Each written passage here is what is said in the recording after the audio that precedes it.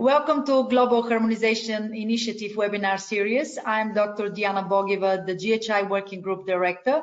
It is really my great pleasure to be with all of you and our speakers and you, our audience. In today's webinar, we'll be talking about the food safety risk related to different food practices, including handling, storage, and hygiene requirements. This webinar is hosted by the GHI Food Safety Training and Education Working Group, which chairs Obadina Adewaye and Vice Chair Amelia Miteliu. Thank you both for securing our speakers today. A group focused on the importance of education as a tool for meeting the right food safety standards. This is what GHI Food Safety and Training and Education Working Group is, and they especially promote effective training of food handlers to minimize food safety risk by providing a harmonized perspective of the present needs of the global food chain environment.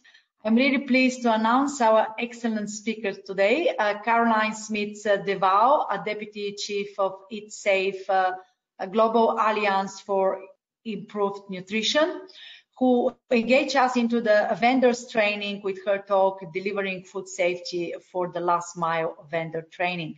And our second speaker is Dr.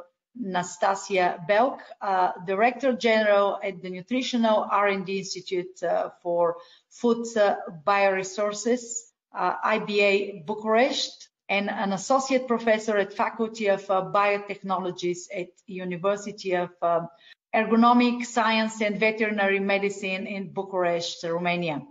And she is also a member of Academy of Agriculture and Forestry Science in Bucharest, Romania. Dr. Belk will talk about food safety for AU, a project focused on design, development, and release of a multi-stakeholder platform for the future European food safety systems. And her talk will be named Food Safety for You, Challenges and Trend in Food Safety Community. Before we start, I wish to thank you, our audience, for joining us today, and we promise you it will be a great webinar with great discussions and you'll learn a lot from it. Also, I wish to thank ICC for providing us with the platform we are using for these webinars to reach you, and also big thanks goes to GHI webinars team, including Dr. Nicholas Stanley, our GHI Communication Director, and Dr. Gerhard Schlenning. Thank you very much. Please be curious and ask as many as possible questions. You can place them at the Q&A section. We will make sure that all of these questions are answered. And one announcement about our upcoming second GHI World Congress on Global Food Safety and Security, which is going to be held from 18th to 20th of March 2024 next year in Rotterdam in the Netherlands. This international congress will explore the theme stepping up the transition of the global food systems to a sustainable future, and we welcome your abstract submissions on ghiworldcongress.org. You can see this display in a chat, so you can record yourself the name of the website. Let's start now with our webinar. Please welcome our first speaker today, Caroline Smith-Deval, Deputy Director from Eat Safe. Caroline joined the Global Alliance for Improved Nutrition in 2020 as a Deputy Director of Eat Safe. Prior to joining the Alliance, Caroline was the International Food Safety Manager at the United States Food and Drug Administration. She also served as an alternative delegate representing the United States at the Codex Committee of Food Inspections and Certification Systems, and also participated on the United States delegation to the Codex Committee on Food Hygiene and the Codex Committee on Veterinary Drug Residues in Food.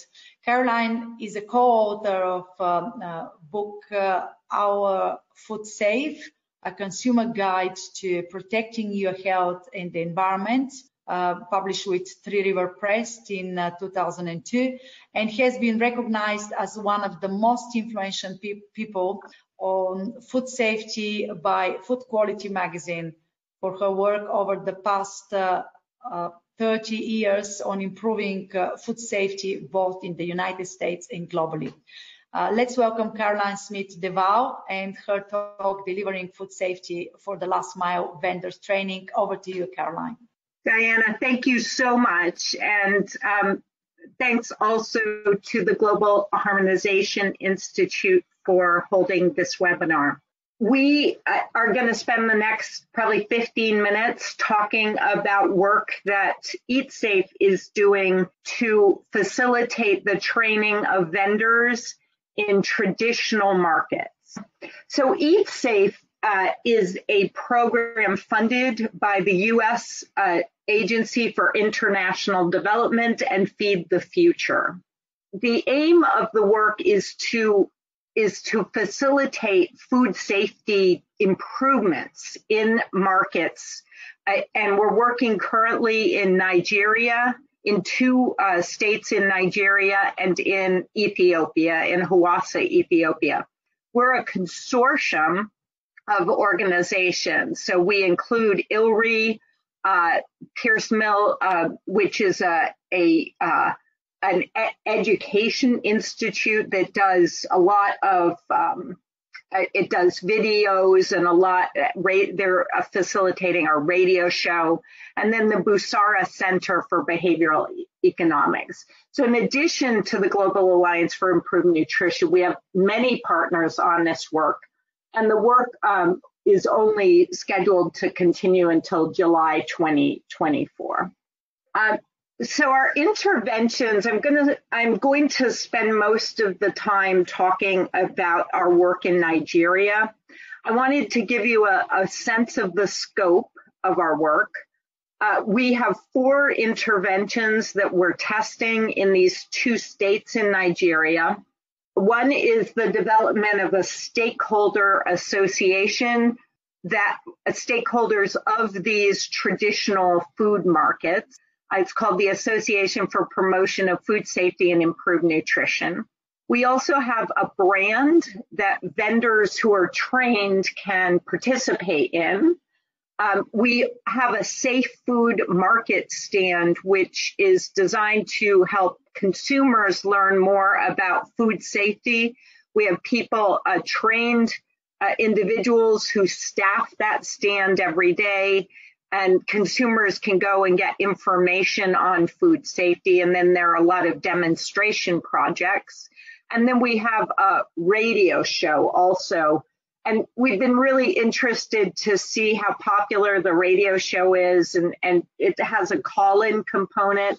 And people actually spend a fair amount of time on the phone, sometimes calling in, 45 minutes or an hour before the radio show starts to answer their question.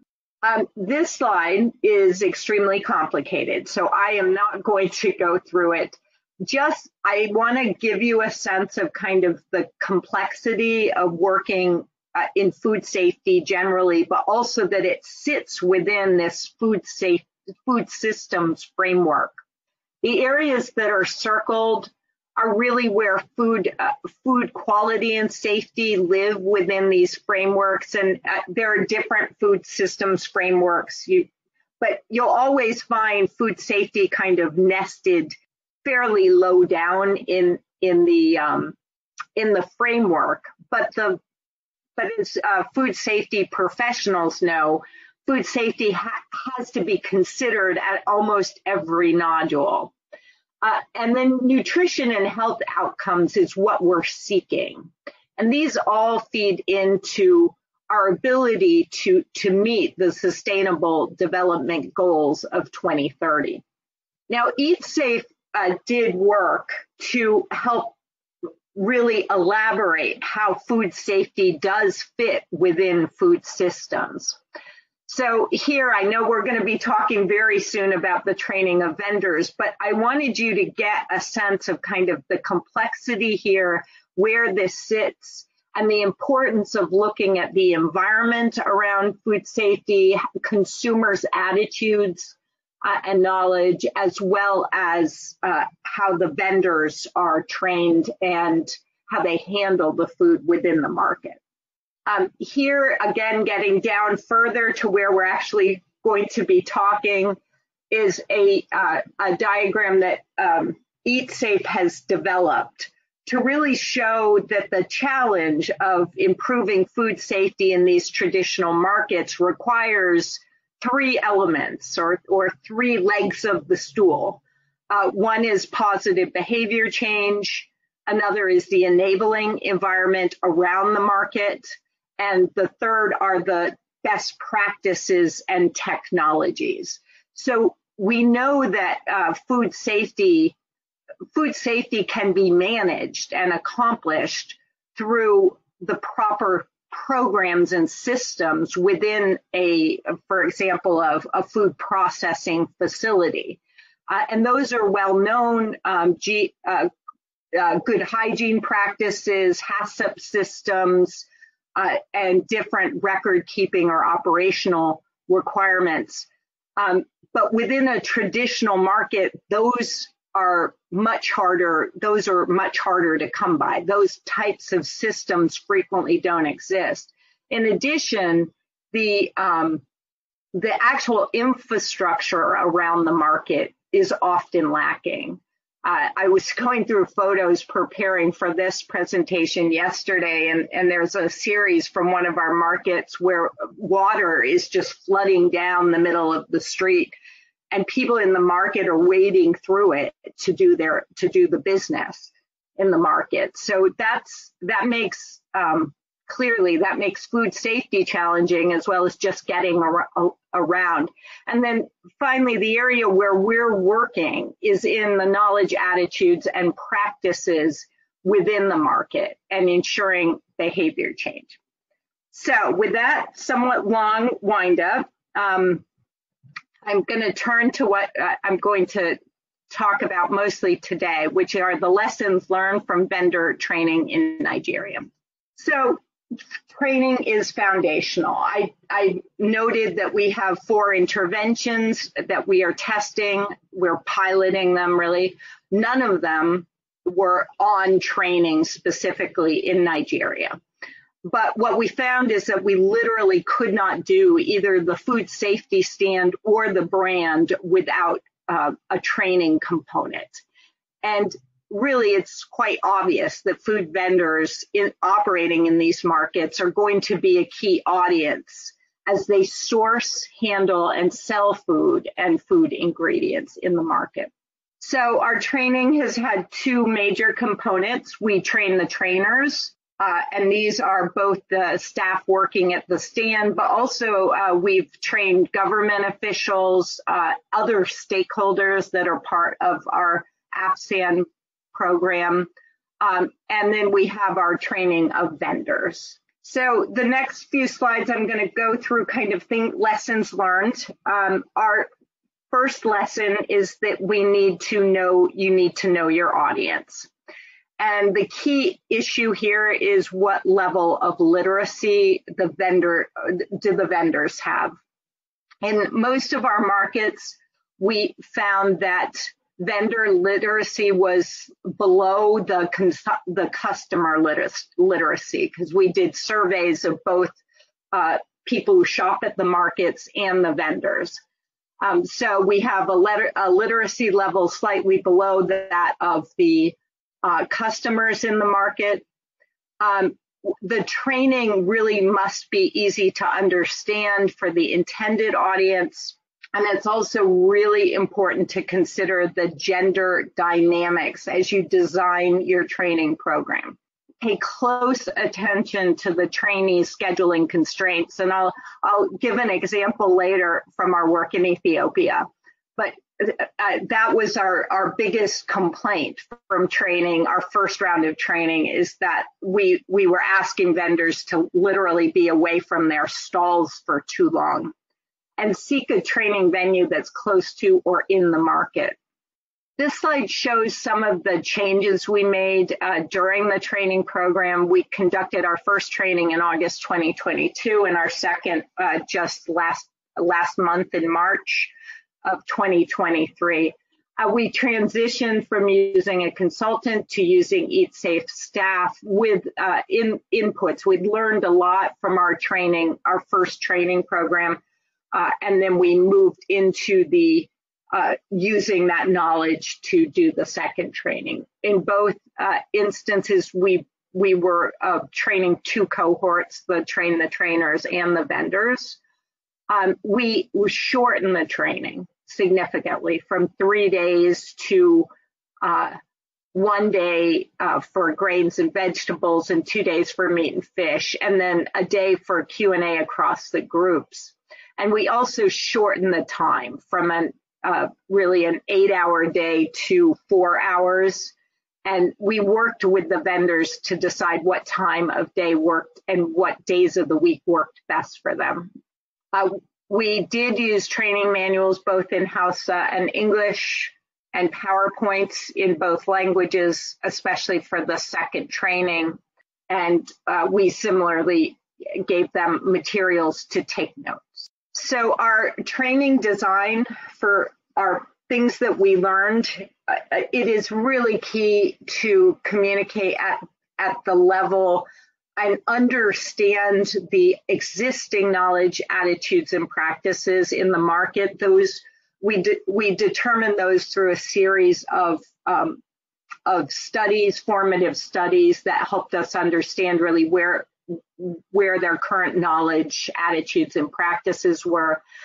And our objective really was to help vendors and consumers to develop new food safety habits.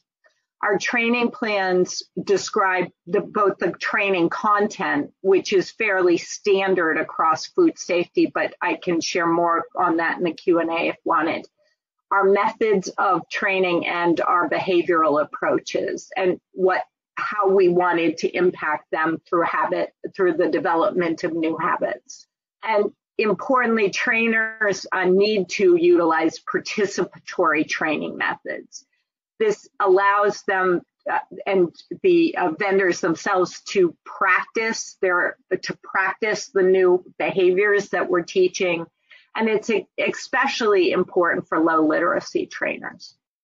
Next, we ask them to communicate that food safety is really a shared responsibility among all actors. There isn't blame here. There isn't fault. We're not putting the vendors in an uncomfortable position. We're showing, though, that their role in keeping the food safe is vital. And so that communication about the shared responsibility really helps keep people open to hearing what the key messages are. We also use methods that engage their emotions and senses, and this helps to give them the why. Why should I change my habit? I've been doing it this way for 30 years, 20 years. So we need to give people the motivation and the why for why they're going to make a change. And habit formation also builds on their existing practices. So again, knowledge of those existing attitudes and practices is very helpful and really vital to understand how we can help them build on existing habits, not just have to create new ones. What was most interesting to me is even as we had problems around timing and keeping people away from their vending stalls for 8 hours, which a lot of vendors didn't like. And, we had some negativity at the end of our first training that we changed as a result.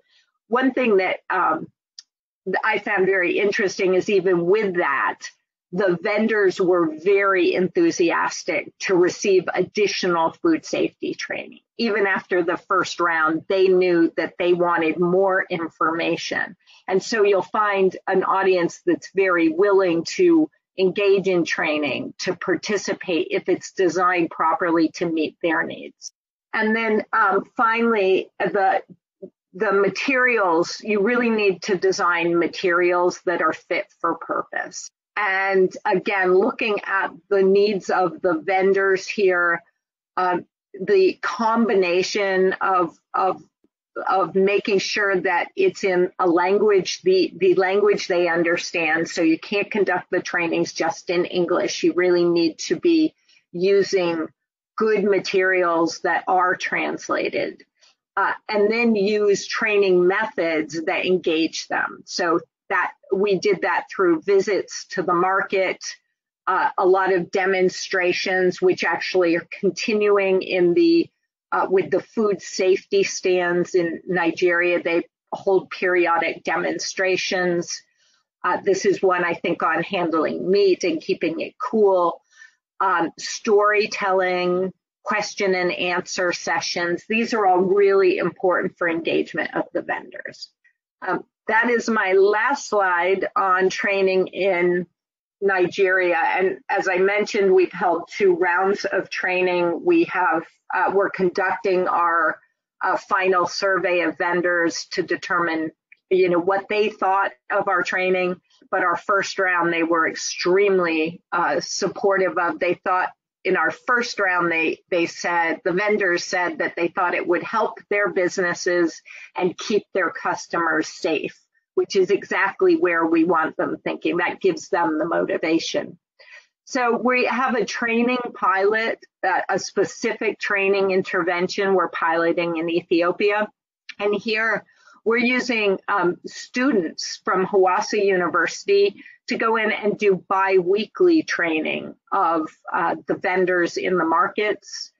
They are training a smaller group of vendors, and they're doing it right at the stalls or at a location that's not very far from the vendors' stalls. The vendors have asked that the training be no longer than 30 minutes. So that's a big difference from our training, our 2-day or 3-day training in Nigeria. We have to package it into these 30-minute modules, and we have 7 modules at this point that we plan to train on. And each module includes both a discussion section and a demonstration section. So here, and each module also has things that we're giving to them, sharing with them in order to ensure that they can do the practices at their stall. An example here is a soapy water bottle, where you fill a bottle with soap and clean water, and you can use that throughout the day to keep it's contained so it doesn't get contaminated, but you can use it through the day to wash your hands and to wash surfaces. And then finally, we're focused on these messages around the 5 cleans and the 4 safes. So clean hands, clean water, clean tools, clean surfaces, clean clothes and cloths, and then safe storage of the food, sorting. Safe sorting helps to maintain the highest quality food. Separating from meat products, so keeping vegetables and meats and separate in the market, and then sanitizing. And that is it for me. So Diana, thank you so much for inviting me to participate, and I'm happy to answer questions. Thank you very much, Caroline. This was quite interesting. Obviously, food quality and safety framework, as you said, is quite complex. But how national and international organizations work and food law is executed? This is one of the questions that our audience is asking. So food law is is generally managed at the national level, but many countries use the advice of the Codex Alimentarius in designing their systems. So we do have international standards for food safety that then are applied at the national level. The challenge that we've had with traditional markets is that the traditional markets are managed at the local level. So it's like one level or two levels down. And a lot of traditional markets aren't regulated at all. That's been a big issue. But the bottom line for the vendors is they don't actually want more regulation. It's really more of a activity that they want help. They want assistance. So they don't, it's coming in with a large enforcement body would not really help us here. It's really about giving the vendors and the market authorities enough resources to improve infrastructure and to manage food safety, facilitate food safety in the market. How all these food safety practices correspond to the scope of small-scale food industries? I think that you are dealing with these small-scale, even traditional markets owners, vendors. Yeah, and GAIN is unique in spending most of its time working with small and medium enterprises. So food vendors are really at the very, the very nub of that. They're the very smallest in a way. The vendors choose food market, to vend at the market, usually because it's easy access. It's like something, if you need to get money for your to support your family, you can go be a food vendor. So it's something that is often done as people are moving up the economic scale. GAIN has been working though with both from these vendors all the way up to the small and medium enterprises, the organizations that source food and provide food to the markets. And we also work in food fortification, so that's with even larger enterprises.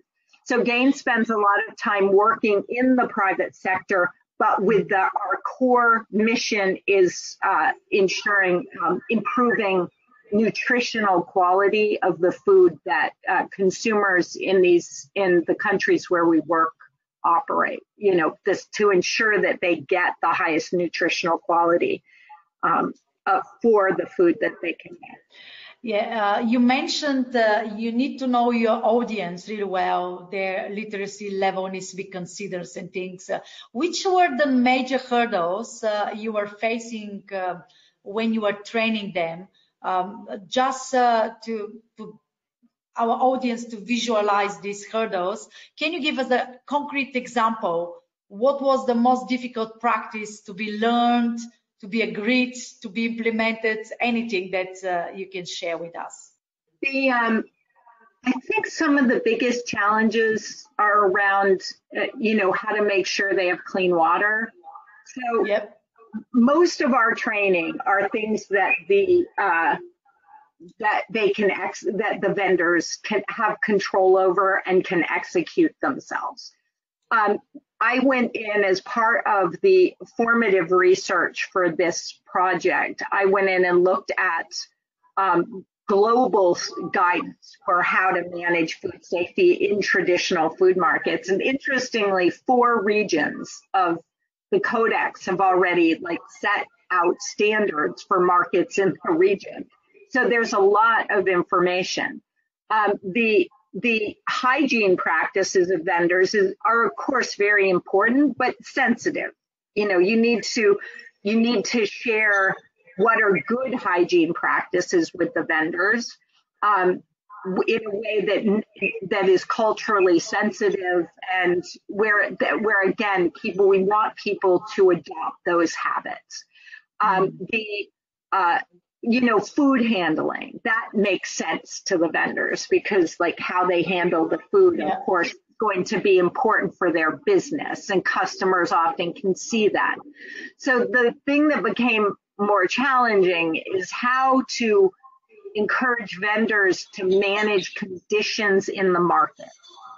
When there's not good waste management, when the water sources aren't clean, when there aren't adequate sanitary facilities, bathrooms in the market, and hand washing facilities. And during COVID, of course, some of the markets put in like separate hand washing, both for vendors and consumers, but those are now more temporary measures, but we need to make them, they need to be part of the basic infrastructure of the market. So again, that three-legged stool I showed you, we can't just address knowledge, attitudes, and practices. That's only going to get us part of the way. It's an important part, but we need to address the infrastructure and give also vendors the technologies that will help them.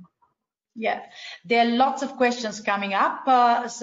People person from our audience is thanking you for the insights into food vendors training in Nigeria. How can the training be sustained and expand? Okay, 1 second, because to other parts of the country, how can the existing environmental health officers contribute to achieving safe food supply? So sustainability and expansion is a key objective. Our program will be ending in the next year. So we do really need to make sure we've got some efforts in place. I think the way we hope to do that in Nigeria is through the Association for the Promotion of Safe Food and Improved Nutrition. We already have other states. We have it set up in 2 states, and then other states have expressed interest in Nigeria. That organization may adopt and take on the training job from Eat Safe. So we're very excited about that. And how can extension officers help? Oh, that's like a wonderful question. And we want extension could also be really involved. And this is local or state extension departments could be really involved in doing vendor training. Eat Safe is happy to share our knowledge and our materials. We'll be sharing them with the U.S. Agency for International Development, certainly as we finish our program, but we will be really excited to share them with others. There is one opinion for a person about also Nigerian problems with particularly with Nigerian traditional markets, which have lack of facilities provided by the government, no clean water, unpaved roads, no cooling room for unsold meats and vegetables, no proper stores, inadequate toilets. Food vendors are ready to observe safety, but the conditions are very poor. What could be done? These conditions to be improved. Probably talks with the government, talks with any other institutions. So, what you are doing into this direction? So, Eat Safe has worked extensively with stakeholders at all levels. So AFSAN is an example of how we're working with stakeholders locally to improve the traditional markets. But we also have brought traditional markets to the attention of the national government, where as they've discussed changes in legislation, we want to make sure the informal sector is covered in that national legislation. We are also working in Codex, which will bring to the attention of many national governments the need for a focus and improved standards for traditional markets. So we're really working internationally, nationally, and at the local level in the states where we're currently operating. Yeah, there are more questions, so I will say one more, and after that we will pass to our next speaker, and at the end we will answer the rest of the question. So this person is saying, I noticed the training was held in the northern states only. Could there be a reason why it's just the northern states, or are other intentions to select some other northern states to be reached in Nigeria? So people are interested your service to be, kind of expanded. We would love to be in every state in Nigeria, and we have a really strong Nigerian program led by Dr. Augustine Okamura. We are very anxious to expand through the use of the association. So we would really recommend that people reach out with questions about how to get the association for the promotion of food safety and improved nutrition into their states, because that will help facilitate the stakeholders getting together. Adding to the previous question, there is another person that is also talking about the same things, and especially talking about Southwest region.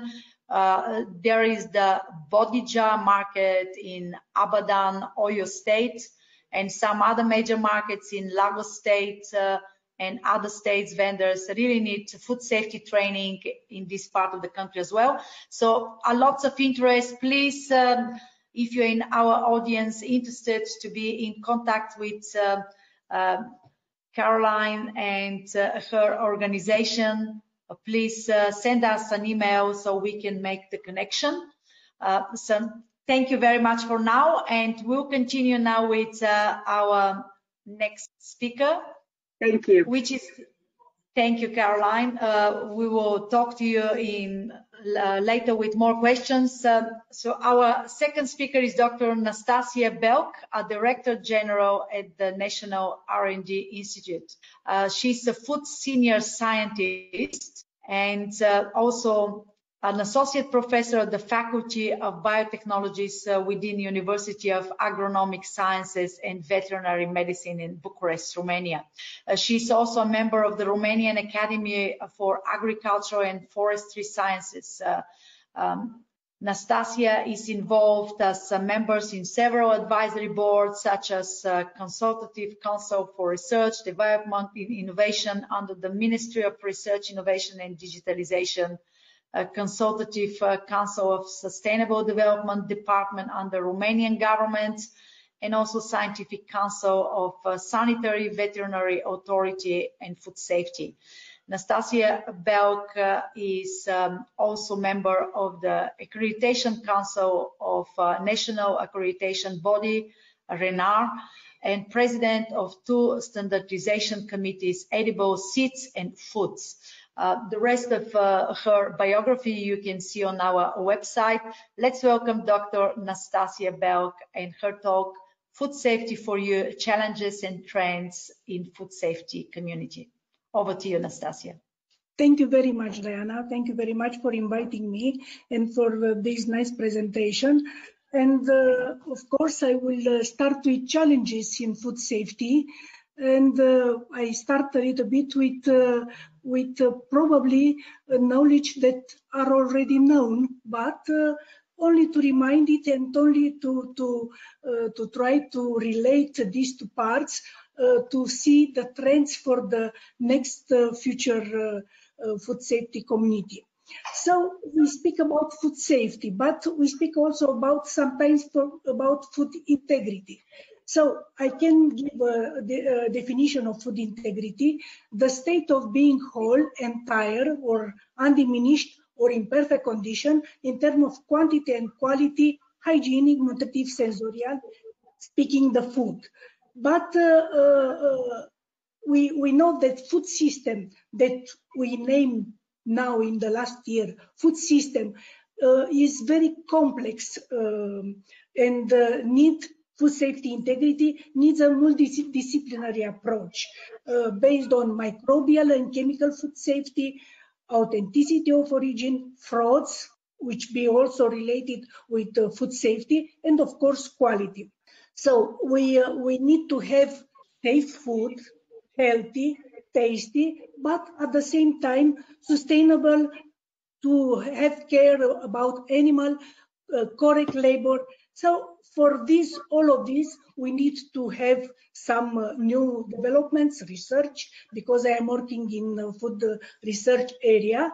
And when we aware now about food safety, we know that food safety is not negotiable. because it's related with health and socio-economical reasons. So it is a complex issue and is very costly, but we need to have it because it depends our life, our health. It depends on food safety, but also our safety environment and animals and plants. Food safety crises are not a thing of the past. We could see even now a lot of foodborne diseases all over the world, and according to European foods, for example, we can have also some fraudulent labeled imitations, so that sometimes are related with food safety. I have a little bit of history here. In 2008, Atkins has discussed that in Europe, food scares have been with society, for example, in UK, since 100 years ago, or other researchers mentioned that only in Europe foodborne illness affects about 1% of population each year, and also in United States, also a lot of illness are related to food, approximately 60.7% of population. So we have still this kind of cases, food crisis, and I give here some example about crisis from the last 10 years, I think, about dioxin in eggs, about some sprouting Escherichia coli infected food, also melanin in milk, but not only. And we know about the crisis about horse meat in some foods. But at that time, I remember horse meat. For horse meat, it was said that it's not about food safety, but it is about food safety, because if that meat was not verified about hygienic and quality properties, so it could be some food safety issues there. So what affects food integrity, in which food safety is integrated also? Microorganisms, chemical pollutants, and also bad food production processing practices, including frauds. About microorganisms, we can speak about microbial ecology of the food chain. Here we can mention biodiversity, behavior, as it was said before, persistence of microorganisms, also molecular biology of emergence, survival and pathogenicity, and also use the advanced technology. About chemical pollutants, we can speak about allergens existing in food because they have a very severe effects when they are there. So new and unexpected toxicants or overdoses chemical ingredients, or new and unexpected effects to different substances. We know that foods has the capacity to accumulate chemical substances from the environment, and in this way the health of human health is influenced by exposure. So the chemical contamination is a widening phenomenon. It's continuing expanding, but toxicity of chemical, depending on quantity and periodicity, synergies, antagonism between other chemical substances, but more, there are some processes of bioaccumulation and biomagnification. Bioaccumulation means that an organism absorbs toxic substances at a rate greater than at which the substance is lost. So it's accumulated, but is not lost enough. And biomagnification is a result of the process of bioaccumulation and biotransfer on the trophic level. I made here a scheme about what kind of contaminants can be in food. There are many others, but I put only as an image, a picture, to see that a lot of substances can contaminate our food, from agricultural processes, from food processing, from environments, and for different treatment. We know that the International Agency for Research in Cancer classified some substances as carcinogenic to humans, probably carcinogenic, possibly, or not classifiable. There are an international classification and an EU classification, and I pointed out here some in red, as you see, some components that are very, very dangerous for human health. For example, dioxins that are very, very harmful in very, very slow quantity, and they are occurring during different different processes, special when we burn leaves backyards, or in different fire wood or fire forest, or so different kind of processes, industrial processes can release dioxins that is very much accumulated because their remanence is very, very high, 100 years on the soil. Also, we speak about heavy metals, cadmium or arsenic or aflatoxin from as mycotoxin from fungi. These are very clearly carcinogenic for human, but also others that you can see here in the list. Speaking about heavy metals, they are transferred via the food chain, of course, and they induce different toxic effects in consumers, are polluting, polluting the air, the soil, and they are coming from different human activities. The main hazards from heavy metals are associated with lead, cadmium, mercury, and arsenic contamination. And for example, for mercury, the people are primarily exposed via fish, especially shark, swordfish.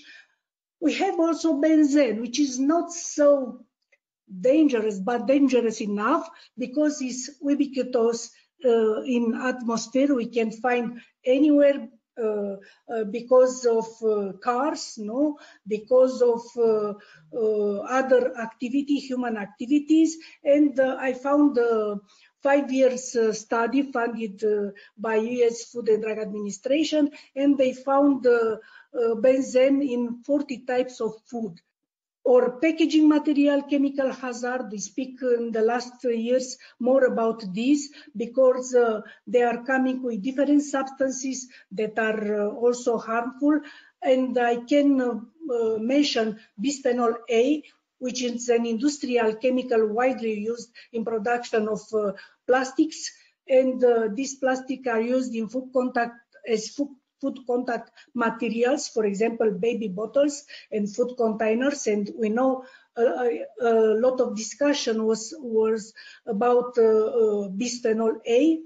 And also we could say that consumers are exposed to bisphenol A via the diet. Also, we have polycyclic aromatic hydrocarbons. There are most widespread organic pollutants are lipophilic substances. We can find them in soil, sediment, fossil fuels, and in natural crude oils and coal deposits. And also we can find in our food grilled, barbecued, or smoked fish. We can mention also agrochemicals because we know that a lot of strategies are in reducing this kind of substances, and because they are contaminate the food raw materials. And here important are good agricultural practices, not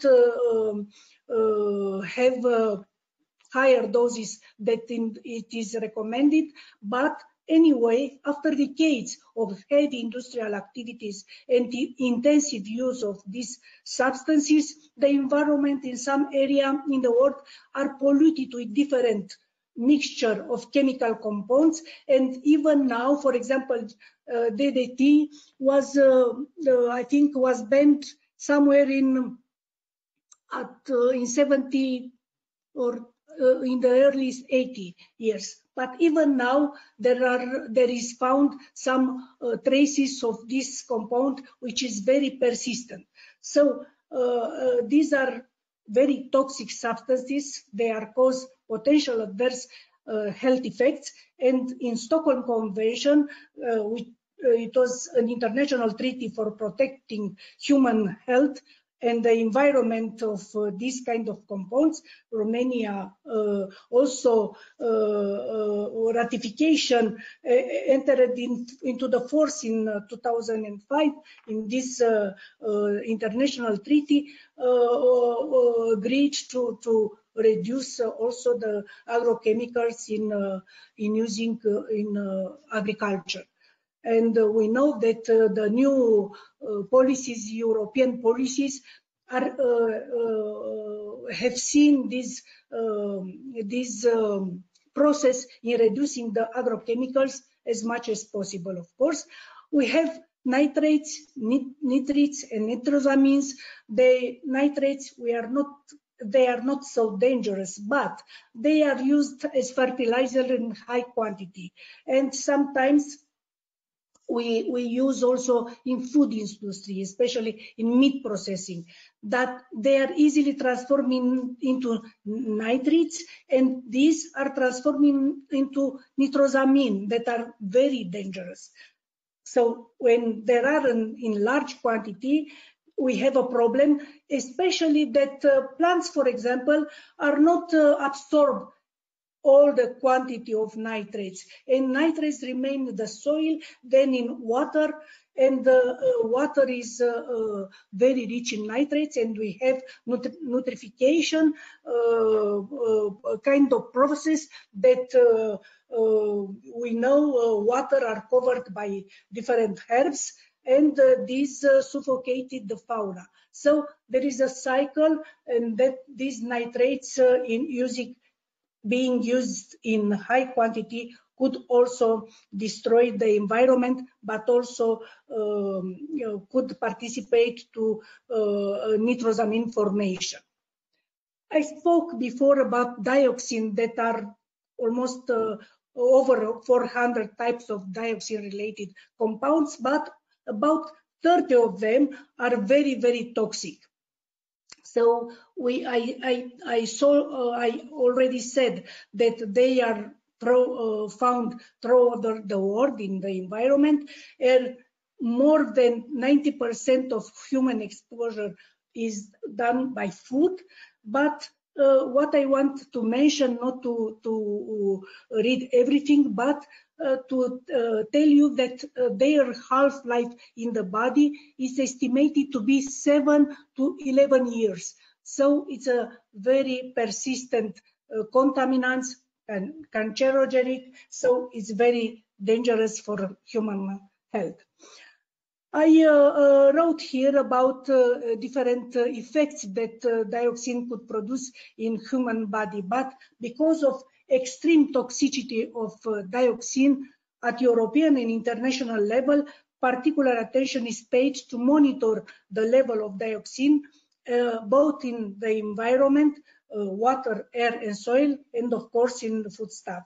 And I can say that we also did some experiments in our institute, and we found in eggs, also in meat, not exceeding the level permitted. But for example, in ecologic eggs, we found more than in the other eggs, because the other eggs, the feed of birds was controlled. In ecologic or in rural area, eggs coming from rural area, the feed is not so well controlled. So we could find dioxin, but fortunately not exceeding the limit level. Dioxin cannot be destroyed through preparation to processing, so they are not metabolized in organisms. Usually they are accumulated in fat tissue, and as I said, during 7 or 11 years can be excreted. For example, like source can be volcanic eruption, forest fires, leaves, backyard burning, so different burning processing that coming from human activities. Although formation of dioxin is local, environmental distribution is global.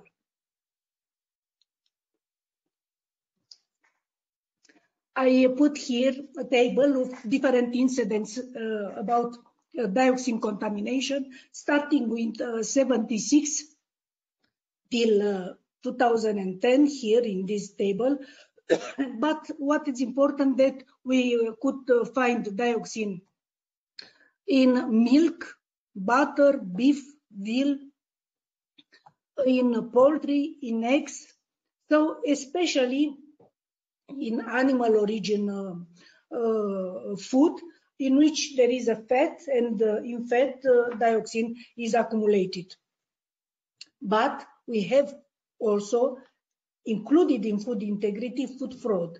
But personally, I think also food fraud can be very easily associated with food safety, because it's about substitution, addition, tampering, simulation, mislabeling, misbranding. For example, if we found a food on the shelf in the shop which is contaminated, I consider that is food safety issues. It's a food fraud, because a contaminated food couldn't be in a shop.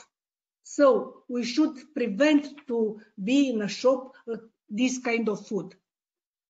So and it is a food fraud because we know that all the food should be examined before to be sold. I put here an example of melamine in dairy products, and I put an example from New Zealand, but in Europe was the same situation in 1 year. What I want to say about all these issues considering food safety, we should have a systemic analysis approach from farm to fork. So we should have a risk-benefit analysis to have a holistic method, maybe something more than HACCP, which is only in the processing area. Of course, there are good agricultural practice, good manufacturing practice, good hygienic practice, but prevention is the main word for related to food safety, because otherwise we can find the food contaminated, but we lost the raw materials, we lost the resources, energy, water, and we lost the food, in fact. So the prevention, I think, is the most important in this process. Also, prevention is related with traceability. But food traceability, we know, offer a high potential for consumer protection by targeting precisely the recall, eliminate the non-consumable food products, and promoting the investigation of the causes of food safety issues. But I say again, okay, traceability is once. We should prevent not food contaminated to be to the consumer, but also to prevent contamination from the beginning. So over the last 20 years, food production has changed tremendously, making agrochemicals, chemicals, additive, drugs for treatment needed at the time, but prevalent in the food we eat today. So we should have another approach. As I said before, preventing, trying to reduce agrochemicals, chemical additives, but finding at the same time solutions in order to have a shelf life for the food, to protect the plants, to treat the animals, but in more sustainable way. And consumers should know what is in their food. So we start from labeling, and there are a lot of controversy regarding labeling, how much consumer wish to know about the product they buy, the time consumers have to receive the information, the space available for all information. So there are a lot of discussion in this, but they should choose the food according with their needs. So they should be informed about what it is inside, if the food is from conventional agriculture, from I don't know, organic agriculture, and different kind of production.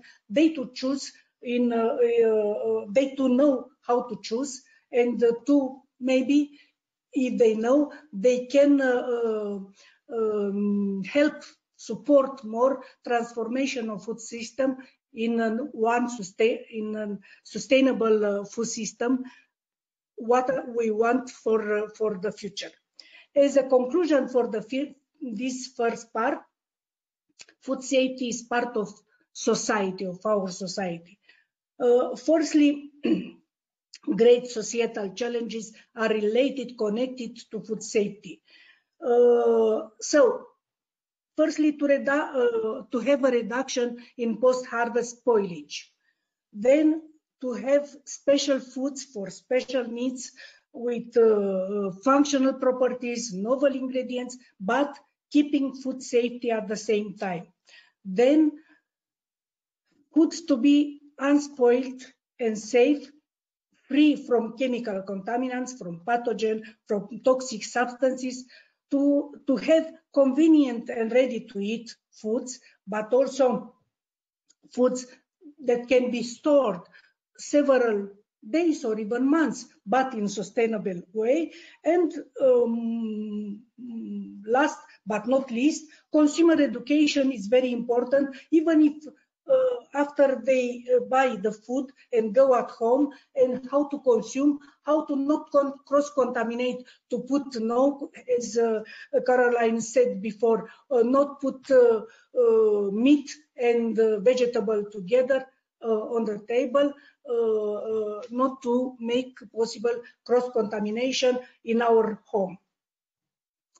About trends in food safety and developments in food safety community, I want to speak about our project at European level, which was started with idea to global food system transformation, but of course, having as the basis the European policies, European Green Deal, Farm to Fork, European Initiative Food 2030, and all of these give us idea that it's needed for a transition, so transforming the food system safely towards increased sustainability at the same time. But what is needed collaboration, cooperation, alignment in different countries. Of course, we need funding for all of this.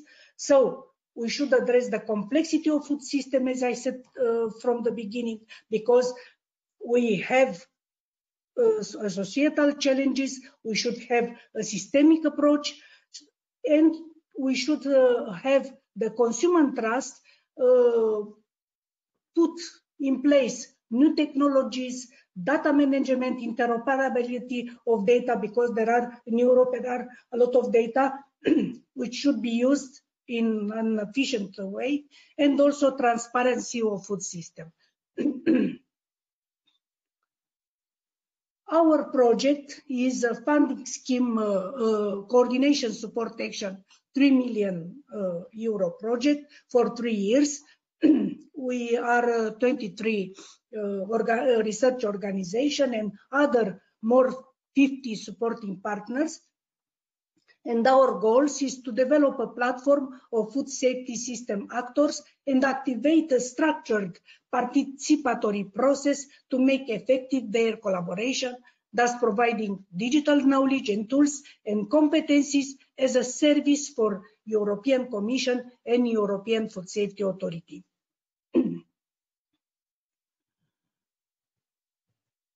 Sorry for... our strategic objective are three: to have a food safety system integrate by facilitating the dialogue for promoting research and innovation and policy coherence, also to have a participatory process with all food safety system stakeholders, to exploit synergies and capabilities between countries and regions. Another strategic objective is to co-create and align research programs in all European countries by guidance for modifying and alignment joint transnational research programs and co-create a new food safety strategy. Then to enhance public confidence by improving communication and risk assessment, by having new approaches to engage civil society, and to have scheme to guarantee open access to the available resources. We have three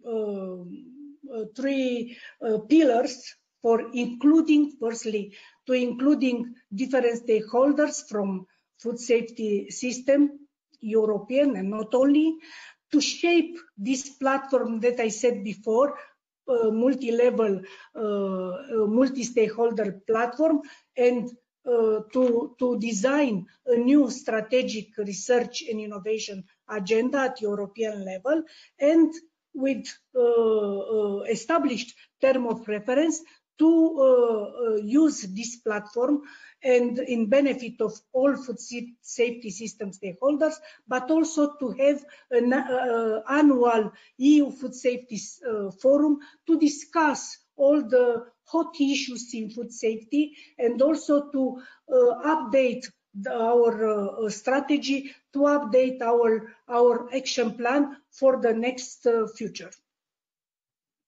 So the platform, starting with stakeholder engagement, we have had some social labs, and in the frame of for future policy, and we, as I said before, we will design a European Food Safety Forum, annual Food Safety Forum, and also to have models for public confidence, for communication. We wanted to design this platform in the benefit of all food safety system stakeholders. We identified 7 categories of stakeholders, but grouped in 3 levels: macro level, meso level, and micro levels. In macro level, there are authorities, meso level, research and academia, and micro level, business. And we wanted to be targeted to knowledge dissemination and communication, to networking, supporting opportunities to grow, and to access of different kind of experts and stakeholders. Only to see that we identified some value proposition using the model canvas, business model canvas, starting from the needs of stakeholders, starting from their pain, their fears, starting from what they want to gain, and then we, in the left part, we identify what is needed to be done through the platform in order to meet their requests. In this way, we can see that through this platform, we consider to have a single central space and access for all food safety system stakeholders, in which they can be trained. There will be e-learning processes, interaction and cross-learning, guidance and understanding and using of data and information. Also, we will share continuous different materials, best practices, updated trends, different various topics to be discussed in our forum. Also to get in touch and support them in different projects and to give solution, and also to give them to the stakeholders updated and reliable information, data and knowledge.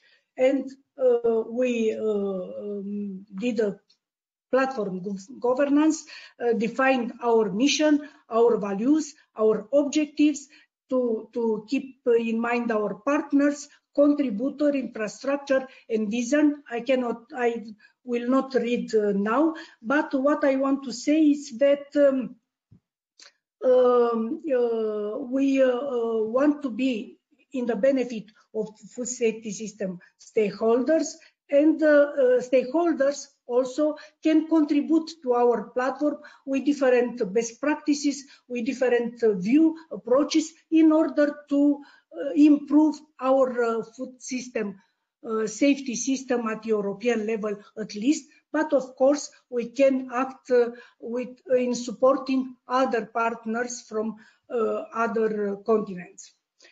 In our platform, we will have also some digital apps for research apps in order to find different funding opportunities, for documents and info sharing, for communication, also website, of course, but we will have a risk assessment task. But what is important at the beginning, expert finder apps, which already started to function in our website. The platform in the second part of the year will be opened, and it will be presented in our forum, which will be in November this year, at the end of November, and first forum, and we will present also our strategy. You can see here our place for registering experts, all of them that are working in the food area, and it is a place for communication, for cooperation, for collaboration. You can enter, and also we wrote here for the beginning, we wanted to organize forum in December. Just in the last month, we moved for November, because at that date in December there are a lot other meetings, important meetings, and we wanted not people to wanted to choose in different kind of meeting.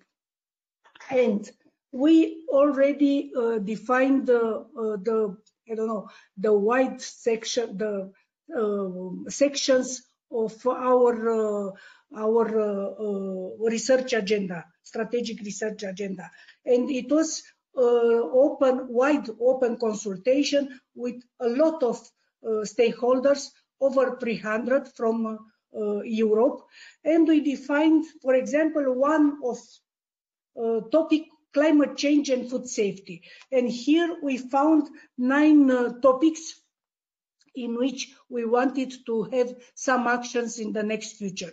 So about climate change influences contaminants, also developing new approaches, methodology and omics for regulatory risk assessment. I give some example also.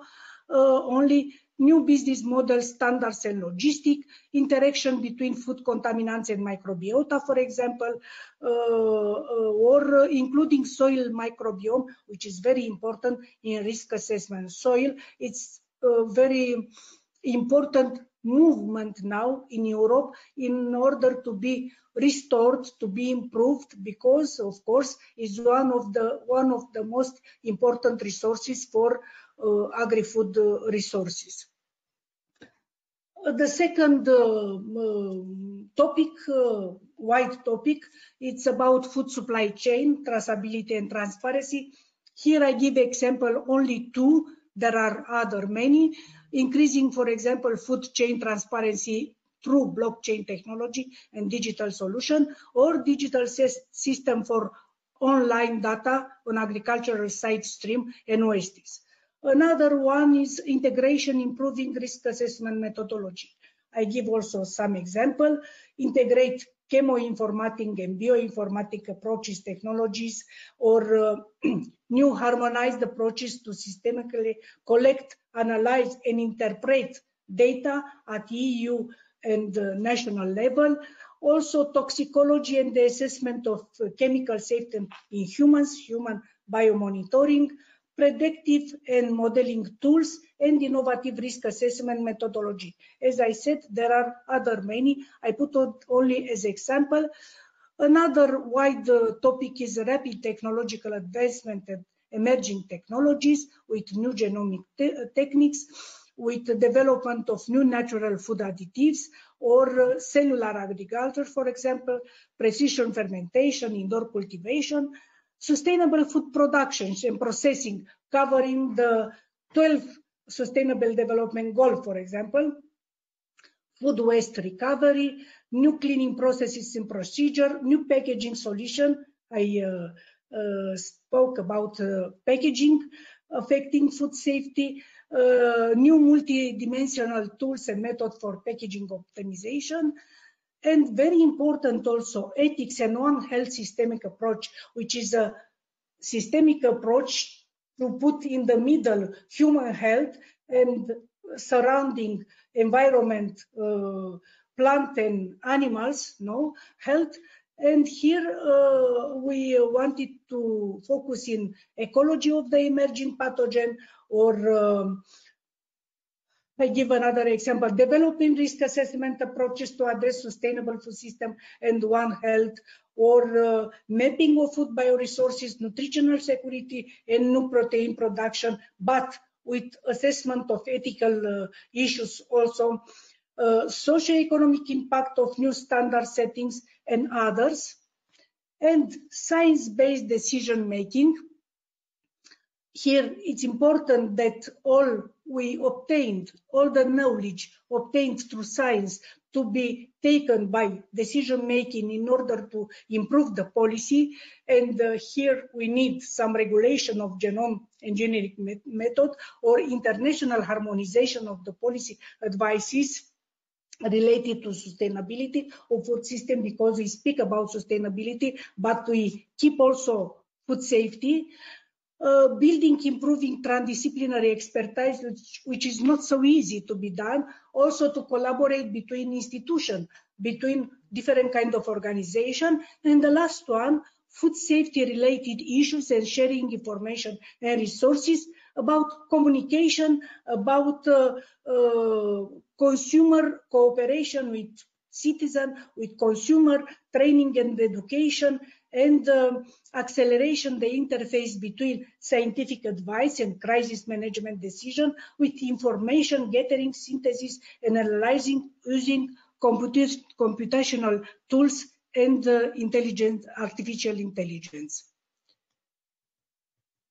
So I speak about the platform and the benefit, for example, from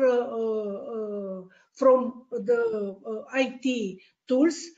Firstly, as I said, we expect to have all these kind of stakeholders from food safety system, institution, food safety authorities, university, industry, consumer and citizen. We can find contacts, short bio, main technical and scientific expertise, cross competence, roles in different food safety projects. So you can register as expert in our website now, and here you can see our members, partners members in the left part, and our supporting partners, mainly food safety authorities, national food safety authorities from all the country, but not only, also research infrastructure and other organizations. Thank you very much, Anastasia. This was very, very detailed and insightful presentation. There are lots of questions coming up for both you and Caroline. Yes. So what are the status of so-called plant-derived preservatives in today's time, like we still rely on synthetic additives for food preservation. This is what is written, but I think that they want to say we still rely on synthetic additives for food preservation. Probably what are replacer of synthetic preservative, the natural one. What are natural replace? There are also technologies. There are also not only substances, but there are also substances. And I give some example about technology. High pressure packaging that could prolong the shelf life, or MAP technology, also modified atmosphere packaging.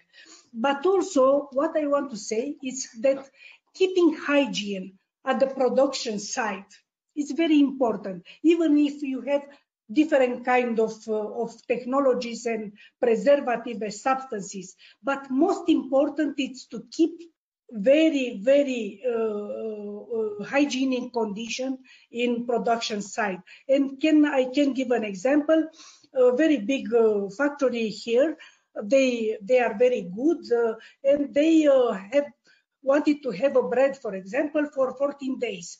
But they said, I don't know, it keeps only 7 days.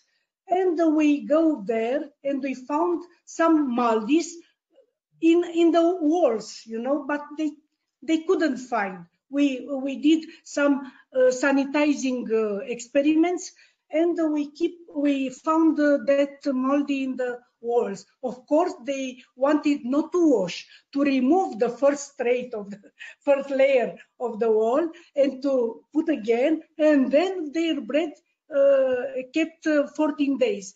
So it's important. There are lots of factors. Hygiene and what we saw also, personal hygiene is the most important, because personal is a vector of transmitting microorganisms.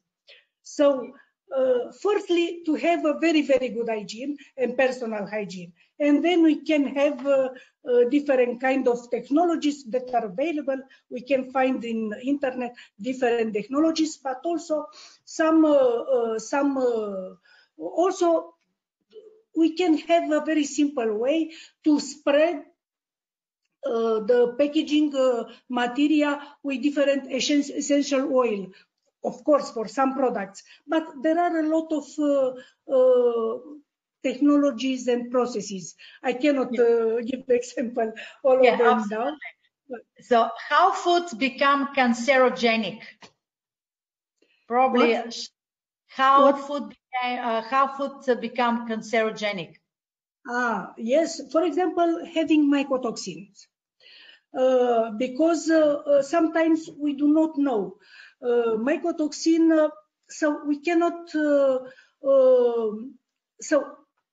if a malt is increasing, because mycotoxin are producing of malts, no? Fungi.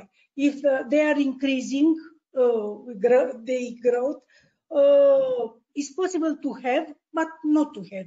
So can be a very small increasing and to produce mycotoxin, and can be big increasing and not producing. So, but when we see molds, it's better not to eat, not to give to the animals. And even, for example, if we have a jar of jam or with tomato pasta, if there is contaminated with malts on the top, not remove it, on top of it. Throw out entire, because mycotoxin going 5 centimeter, probably most of us know this, but mycotoxin, there are very dangerous, and as I show in my slides, especially aflatoxin. But at the home as consumer, we don't know what it is inside, so we should be careful. There are lots of questions for you. I will ask one more, and after that I'll include Caroline as well. So why are the US statistics for foodborne illnesses so high? Was 16.7% compared to Europe 1%. Is it due to a different way of reporting incidents, or is it more fundamental than that? Probably. but also there are different tiers.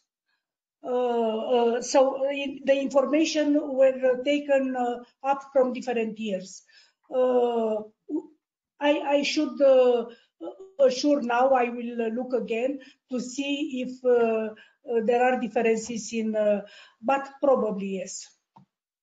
Okay, so Caroline, this is to you. Apart from Nigeria, have your team has trained in other countries like India or Southeast Asia? And do you find, if you did, do you find any differences in the mindset of vendors across these countries? And how do you deal with this? Do they show more interest, less interest, keen to learn, less keen to learn? So Eat Safe is operating in Nigeria and Ethiopia. And interestingly, we have found some differences based on our formative research in the markets where we're operating. In Nigeria, for example, the vendors were more organized and the markets authorities were more organized. Ethiopia, we found less organization overall. And vendors are not linked through vendor associations. So it is important in doing this training to understand the environment where you want to start the training. It's not one size fits all. The information transfer is similar between different countries. You're sharing the same set of information, but how you present it should reflect the culture. The other country that's that GAIN, Global Alliance for Improved Nutrition, is starting vendor training in is Kenya. So we are mostly right now working in the African region, but we do have offices also in Southeast Asia. Thank you. Yeah, thanks. Another question for Nastasia. Thank you, Caroline. Are there studies that measure the levels of dioxin in our blood to compare across countries? And there's probably a question that is part of your answer. Is it possible that dioxins have contributed toward the increasing allergy levels in the populations in developed countries? I started with the second one. I think it's not related with allergies. It's related with the cancers. But the cancers are not very well. It cannot be related only with dioxin because, you know, there are a lot of other contaminants. So probably I do not know about a study that measuring blood level of dioxin. Maybe there is, I do not know. But in fact, dioxin starting to be more studied in the last year because, you know, before 2000, it was not so about dioxin as contaminant, but there is a process of contamination. And this forest that all the time there are a lot of fires in the forest, and this kind of industrial activities lead to accumulate dioxin in the soil, and that's why the research in this area starting to increase in the last time. So I do not know about, for the first question, about this studying, but as you said, we wanted in our SRIA, we even put these biomonitoring contaminants for human health. We wanted to do this kind of study. Of course, it's an increasing interest now. Also in other contaminants, because another one, it seems that are coming to be also regulated. And of course, a lot of new knowledge we have to have in food safety area. Yeah. Thanks, Nastasia. Caroline, another one for you. What was your criteria for the trainers in the trainings program? How far ahead are they in food safety awareness that the vendors that they will train?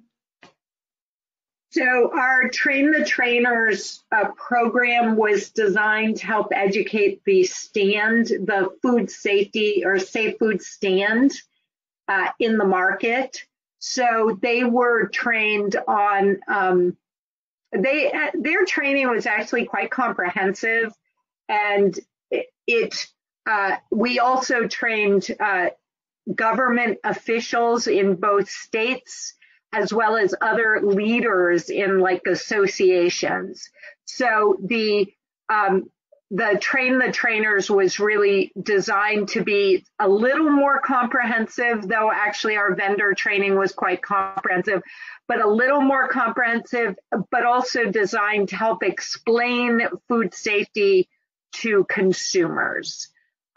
So and we did, as I noted, there were literacy level differences. The consumer population in this area was a little more educated than the vendor population, but our trainers also were quite well educated.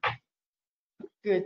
And what is the advantages to the handlers for them to attend the training? Do they have certificates that they can show to customers? Can it give them access to sell at more markets, not only this particular one that they're in?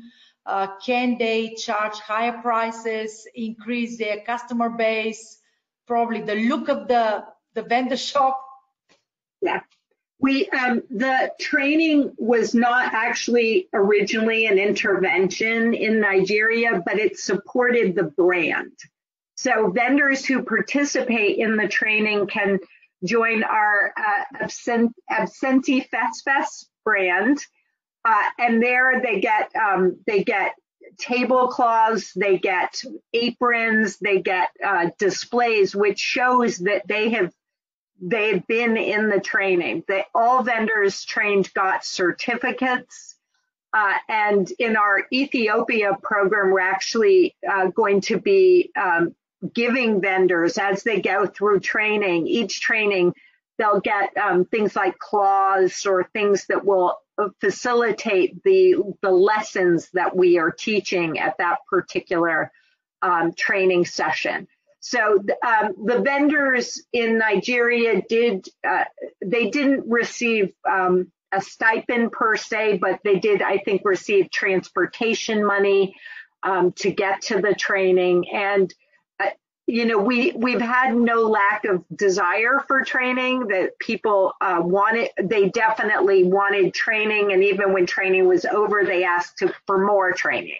So it's clearly a need that needs to be filled. So the incentives were more kind of culturally based, what will be, appreciated from the community there. Okay, Anastasia, for you, one more question. Are there any plans to connect with schools and colleges with this training? In important part of connecting with the new and emerging civil societies, and your particular plan with Europe for Food for Europe? Yes, we have in plan to have also special courses, trainings for different levels in high school and in faculties, of course, bachelors of masters of PhD. Especially, it is a big request for risk assessors, for faculties, starting from the faculties to understand the process. But food safety should be learned from I don't know, childhood. I remember we have had a project more than 10 years ago, food safety in children. And we have had at that time people from 6 to 12, and they understand what microorganisms are, what they are doing, bad or nice things. And yes, it's better to have this kind of approaches, because we should start with the young generation, of course. We are planning this. With the little one. Yeah, absolutely. So Caroline, one last question for you. Is there an option for video online or any of this type of education so people can access the training at times when they, for example? That is a great question. Part of at this point, there is not a video option. We do send out reminders and text messages to vendors, but the key question is like, what kind of technology do the vendors carry? Some carry none. So it's a matter of identifying, like, is the cell phone, you know, actually a lot of the cell phones can't actually manage video, and internet, of course, is a big issue for these communities. So as things improve, our ability to get these messages out will also improve. So I love that idea, definitely worth taking forward. I also just observed that the questions have lots of information on other people working in Nigeria. I've just noticed, so hopefully you'll send us the questions afterwards so I can capture that information. Thank you. Yeah, absolutely. So I'm collecting all the emails of people that want to contact you. Probably with edible plastic packs constantly at 37 degrees, remain safe. So probably this is a question for both of you, because it's a matter of safety and how you handle these things. So there are lots of proposals from our audience to connect with you, to work with you, to have projects together. So very enthusiastic audience we have, which we are very pleased to. And hopefully, you know, there will be lots of good things that will come up later with all of these questions that people have and all of this interest. Yeah. Thank you very much for this absolutely wonderful conversation that we had all together. So please reach out, all of you that are in the audience, to us. We will make sure that you are in contact with both Caroline and Nastasia. A wonderful conversation. Thank you both, Caroline Smith-Devau, the Deputy Director of Eat Safe, and Dr. Nastasia Belk, Director General at the Nutritional R&D Institute for Food Bioresources at Bucharest, and Associate Professor at Faculty of Biotechnologies at University of Agronomics, Sciences and Veterinary Medicine at Bucharest, Romania. I would like also to thank our GHI Food Safety Training and Education Working Group, and especially Obadina Adewale and Amalia Miteliut. Again, thanks, huge thanks to all of you, our wonderful audience. With that so many questions, I trust you enjoyed our webinar and enrich your knowledge. Thanks also to our webinar team, Nicholas Stanley, our GHI Communication Director, and also Dr. Gerhard Schlenning. You can see them, both of them. Again, I want to remind you about the abstract submission for our upcoming second GHI World Congress on Global Food Safety and Security, stepping up the transition to the global food system to a sustainable future.